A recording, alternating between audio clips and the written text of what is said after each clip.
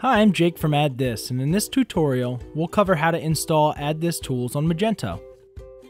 The first step is to open your theme's page.xml file and look for the section that says before_body_end. Next, paste the block of code that can be found in the How to Install the AddThis Tools to Magento support article in the AddThis Academy.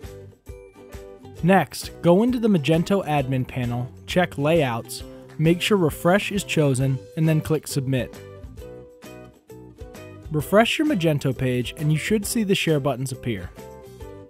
Now, to add the code to a specific product page, find the product page in your Magento theme directory, and then drop in the AddThis code shown here, and then click Save.